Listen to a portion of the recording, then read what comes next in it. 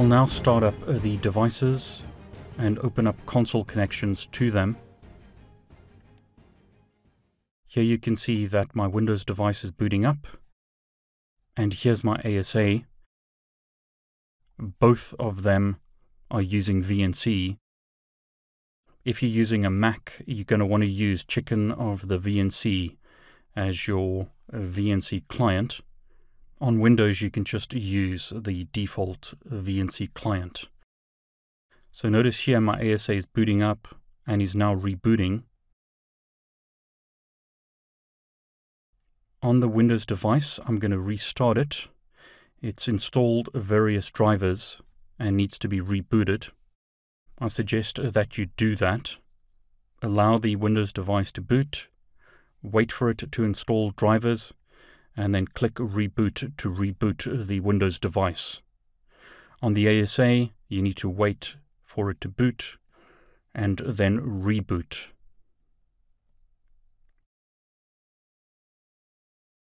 Now this depends, but on the ASA, you may need to continue using VNC, or you may need to use a telnet connection. That often depends on your computer. But before we configure the ASA, I'm going to configure the Windows device. I need to install Java on the Windows device. So I'm going to personalize this and change the background. I'm going to change the screen resolution. So I have a better screen resolution. I've been asked to reboot the Windows device. I'll do that again. Essentially, we just need to get Windows up and running, and then we can continue configuring the ASA. Okay, so Windows has rebooted. If you need to know the username and password, they are displayed on the desktop. Username is IE_user. Password is displayed over here. I'm going to change the desktop once again to a standard Windows desktop, and then I'm going to open up Internet Explorer and confirm that I have internet access. In this case I do.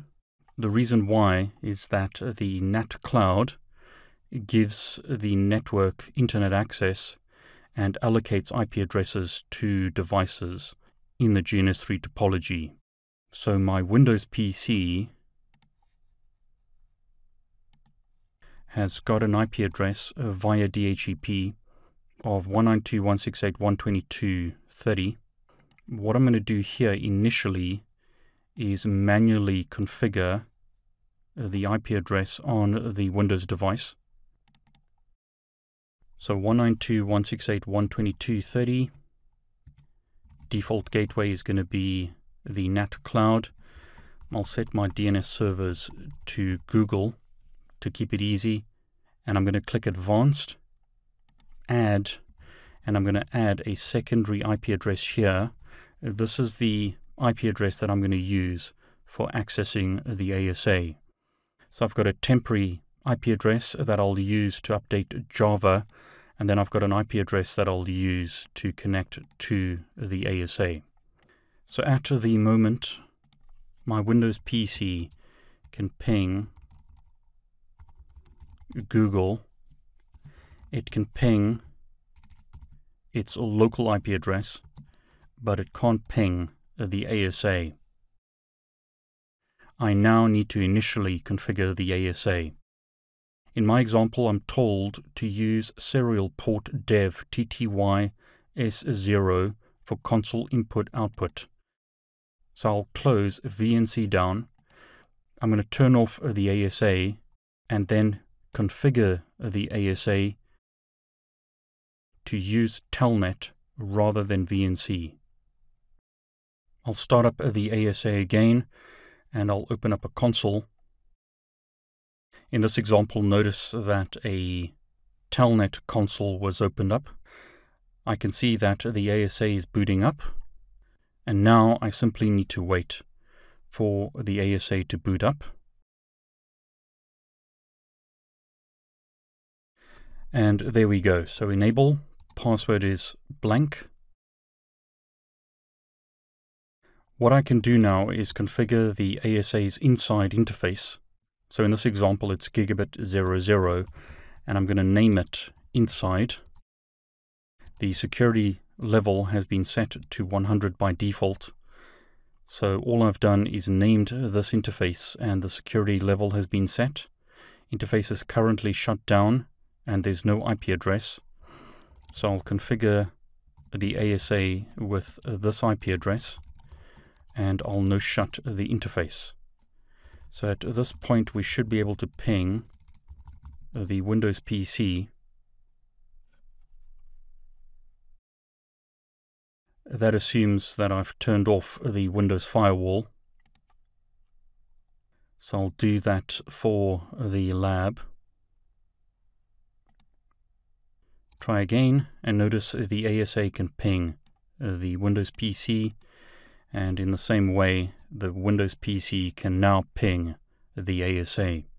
So I have IP connectivity from my Windows PC to the ASA. Now to allow the Windows PC to configure the ASA, I need to complete some initial configuration, and one of the things I need to do is create a username. So I'm going to create a username of David with password Cisco and privilege level 15. I'm going to enable the HTTP server, and I'm going to allow anyone on the inside to configure and manage the ASA. So you need to do some initial configure an IP address, configure HTTP, configure a username. So on the PC, I can now browse to the ASA. I'll use HTTPS rather than HTTP. And notice we're now told that there's a problem with the website security certificate. The ASA is using a self-signed certificate. We need to accept that to continue. And what I can do now is install the ASDM launcher. I'll log in with my username and password. I'll store those credentials. This is a lab, so it's not a problem. I'll save the file. And I'll now run it. Notice we're told we need to install Java from java.com to run the ASDM software. So don't forget to go to java.com and install the software. So I'm going to go to java.com and click free Java download. And I'm going to agree and start the free download. I'm going to save it and then click run. Click yes. Click install. The installer is downloading. Java is now being installed. Now we are warned that we may need to restart our browsers after installation. So once the install completes, I'll reboot the browser. Okay, so Java has successfully installed. I'll click close. I'll click verify Java version. And notice we asked, do we want to run this application? I'm going to say, don't show this again. I'm going to click this checkbox and click run. And you can see that we have Java installed. What I'm going to do is close the web browser, open it up again, and then browse to the ASA and allow the Java runtime environment. And I'm going to install ASDM. Click Save, click Run, click Next, click Next, click Install. I'm going to allow the program to make changes to my computer. So I'm going to click Yes and click Finish. Okay, so I now see a pop-up to connect to the ASA. IP address of the ASA is 10.1.1.254. Username is David, password is Cisco. I'm going to tell the device to remember the username. Click OK. Click Continue to connect to the ASA.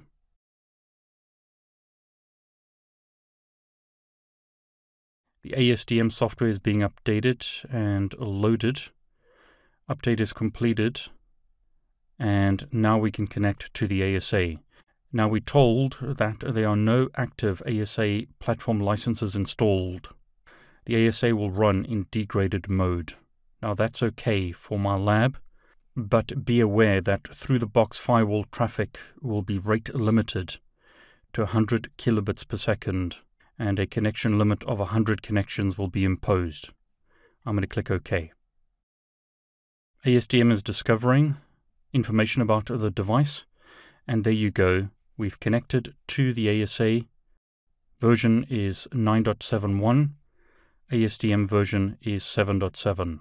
Device type is ASAV. Number of CPUs is 1. Amount of RAM is the following. Inside interface is configured. So what I'm going to do now is delete this link and move the cloud to the ASA and connect the ASA to the NAT cloud. So from now on, my PC will connect to the internet via the ASA. I can't breathe, 'cause you pushed me back. I should have stayed away from you. It feels like I'm being attacked. I don't know what I'm gonna do. You're trying to improve me. Why you do that to me? I don't wanna be with you. I hope you enjoyed this video. If you did, please like it, and please subscribe to my YouTube channel. I want to wish you all the very best.